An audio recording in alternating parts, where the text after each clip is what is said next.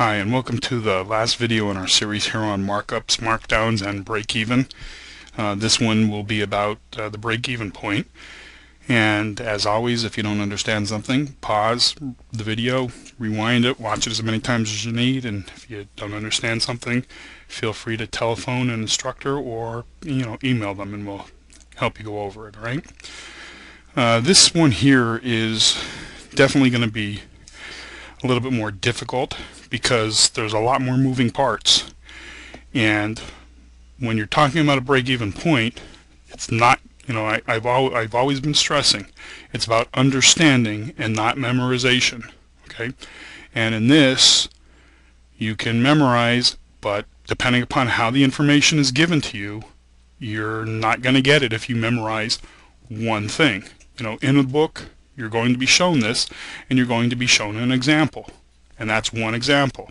They're going to give you homework problems. If you're doing your homework problems, you'll have, when you do the first homework problem, it's going to be different from the example in the book, and you'll figure out, see what the answer is, and you'll kind of like go, okay, and then you'll do the next problem and kind of like go, okay. But remember, you memorized one thing the first time instead of understanding. So now when you're given a problem that a homework problem, or if it's in the real world and you're being just given data, given information, if you go back into the book and you try to follow that particular example, you're not going to get it because the information is going to be presented in different ways, many different ways. And here's a little bit more of a complicated example of that. So it's again about understanding and application, not memorization. And in order to do that, let's discuss what break-even is. All right, on this frame, I have the selling price less variable costs gives you contribution margin. And then you take your fixed costs, and that gives you a profit and loss. What is this? All right, what is all of this? All of this really is what you find on an income statement. Right, it's one of your financial statements. Right. On an income statement, you have revenues, okay, less your costs, and you get a contribution margin, a gross profit. Notice I said contribution margin, okay, or gross profit. Two different terms that mean the same exact thing, okay? So depending upon how the data is given to you, it might have said, you might be getting the information selling price less variable cost, or it might say this is what your gross profit is. Well, if you don't know that gross profit is a contribution margin, which is made up of your selling price less your variable costs, you're dead in the water because you're looking in the book and you're trying to find gross profit when it actually says contribution margin. Okay. All right, so to give an example, let's say, and let's just use the hospitality industry, right? They work on about a 25 to 30% markup on their costs. So when they sell sell a plate of food, and keep numbers simple, let's say the plate of food costs $100. I know that's high. Let's call it fine dining, right? And let's say it's lobster, okay? Lobster, the price varies, from day to day, and we used this as an example before, but depending upon the seasonality, lobster can be, inexpensive or can be real expensive, okay? It all depends upon that time of year when they're harvesting it, okay? When they're harvesting and there's a lot, the price of lobster goes down. But when it's, not that time of year, they don't catch as much, the price goes up. That's a variable cost. There is no one set cost for the lobster. So in this example here, right, let's just say that our lobster costs $75, okay? That gives us a gross profit or a contribution margin of $25. Okay? This is how much we pay, as the business. They pay $75 for the lobster. They turn around and sell it to you for $100. You wouldn't pay $300 for a plate of lobster. Okay, so I realize that these numbers are a little out of line, but it's just to give you the idea here. So you were being sold a plate of food for 100. Your cost was 75 on it, which means you have $25 in profit. That's your contribution margin. That's your gross profit. From that, you have to take out all of the rest of your expenses in the business, less your fixed cost. Fixed costs are things like your rent. When you pay $1,000 a month for rent, okay, that's a fixed cost, right? So out of this 25, you're going to take out all of the rest of those fixed costs, and that leaves you with your profit or loss. Okay, $10, $15, whatever it is, right? This is what you find on your income statement. Okay, revenues less your cost of goods sold gives you a gross profit or gross margin, contribution margin, less all of your other costs. Okay, which would then give you your profit or loss.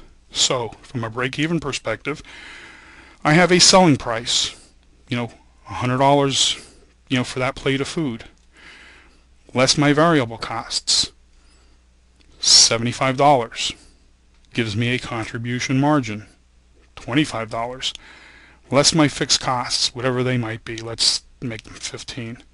That means the profit on that plate of food would be $10. Okay? Understand what that is right now. That's not calculating break-even. That's just the different components that you're going to need in order to be able to do the break-even analysis. And you can kind of remember and understand that if you already understand what's on an income statement. Same kind of thing. Okay? All right, so now let's move on. Okay, in order to calculate the break-even point, right? Yeah, there's two formulas here. In order to calculate the break-even point, I have fixed costs over my contribution margin. Okay. Now, from the last slide, if I had my fixed costs were 10 over my contribution margin of 25, okay, that would give me whatever. Okay, I'm not calculating it out, but that would give me my break-even point. Now, that's relatively simple to remember, and yeah, you can memorize that. But notice that my contribution margin, if I was given $25 as contribution margin, I would use this formula. But here's a case where you have a formula within a formula. Okay, think about what makes up contribution margin. The contribution margin is the selling price less my variable cost. So if I was given information that I had a selling price of 100 and my variable cost was 75 and my fixed costs were 10, and I was told calculate my break-even point, I can't use this formula, right? I can't use it because why? I'm being given a contribution margin, and in my data I was not told what my contribution margin was. I wasn't told that my contribution margin was 25. Okay? I need to calculate my contribution margin, so therefore I have to recognize in the information that I'm given what data I need in order to calculate that contribution margin. Now granted, I could have been given the information. I have $100 of a selling price, $75 of variable costs, $25 of a contribution margin, and $10 of fixed cost. Yeah, I have a complete set of data there, and I'd be able to just immediately go, okay, my fixed cost here is 10, and my contribution margin is 25, and I get whatever I need. But let's just say instead I'm given 100, 75, and the 10, like up here. Okay? I'm not being given the contribution margin. And if I quickly look and open up in the book and I see break-even point, okay, and I see this formula, fixed cost over contribution margin, if I'm just going to say, okay, my fixed costs are 75, and my contribution margin, I don't know, let me try 10, right? Wrong. Oh, let me try 100. Wrong. Okay, you have to be able to realize that you have this here formula within the formula, right?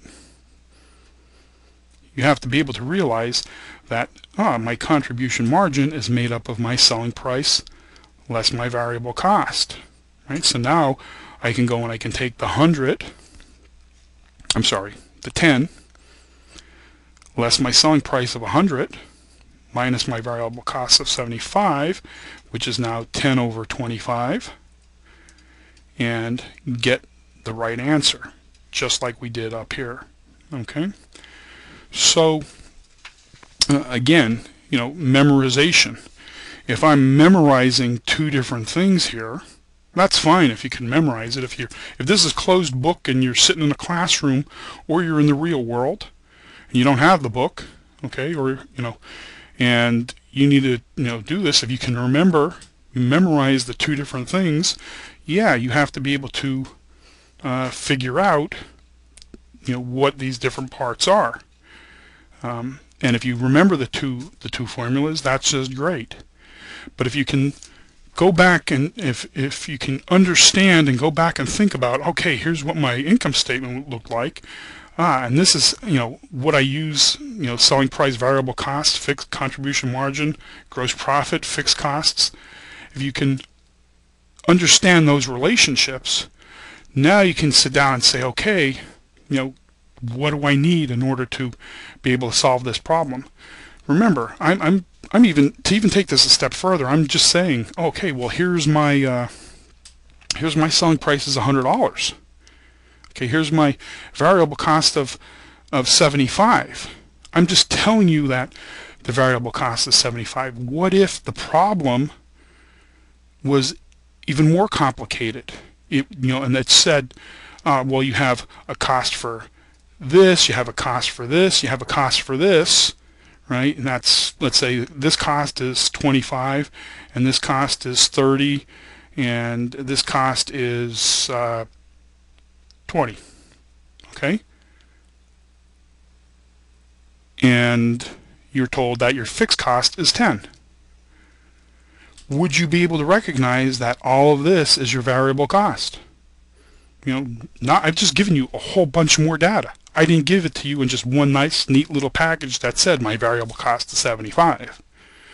You were given the information from the people that you work with, and they said, oh, well, this is this is 25, this is 30, this is 20.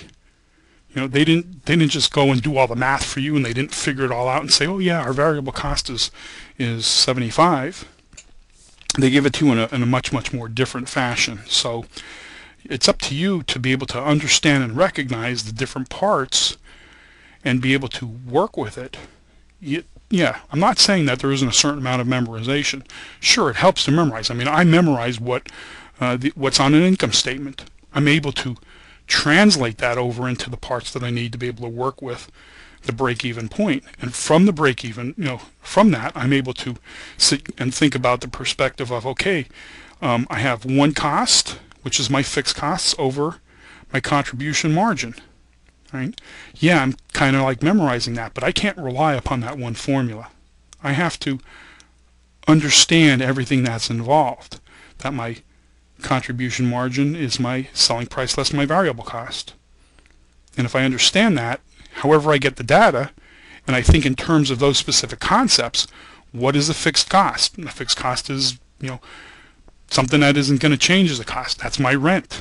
What is my variable cost? Oh, well, my cost of goods sold on my lobster can be $17 today a pound. Tomorrow it could be $22 a pound. Okay, does that and that's just talking about lobster. But what if I had, and that's one item with one cost? I can say that's my variable cost. But what if I had something that was being manufactured, and let's say I have aluminum parts and copper parts and circuit boards, and the price of aluminum and copper change every day also, which would change the cost of that particular item. Well, these are this is just extra information that would change, and I'd have to be able to use that in order to figure out what my variable cost is. So yeah, on the surface, if you just look and you try to say, okay, I'm going to memorize this, that's fine. But just realize that here you have a formula within a formula, okay? And you have to really look at whatever information you're given and realize what the different parts are, because what the information you're going to be given can be very, very varied. There is no one size fits all. You're not going to get a problem where you can go back in the book and look at the example and follow it specifically. If you do, a high percentage of the time you're going to get it wrong. Okay, that's why you're given many, many different homework problems. And are you going to memorize all of the homework problems? And even if you did memorize all of the homework problems, you can still get another problem that isn't exactly like one of those homework problems, but it's still based upon the same concept and idea. Okay, so that's break even. I hope I didn't confuse you, but you're getting into this, into an area where you have to understand and apply. You have to be able to think. You don't just memorize and repeat. Okay, so if you have any, watch the video again, pause, read in the book, and if you still have any additional questions, feel free to telephone and speak with an instructor, or contact us via email, and we'll try to go over it so that you do understand it. But if you say you understand it and you do go to apply it, realize that the application can be different from problem to problem. No one size fits all. Okay? All right. Hope that helps, and thanks, and have a great day. Okay?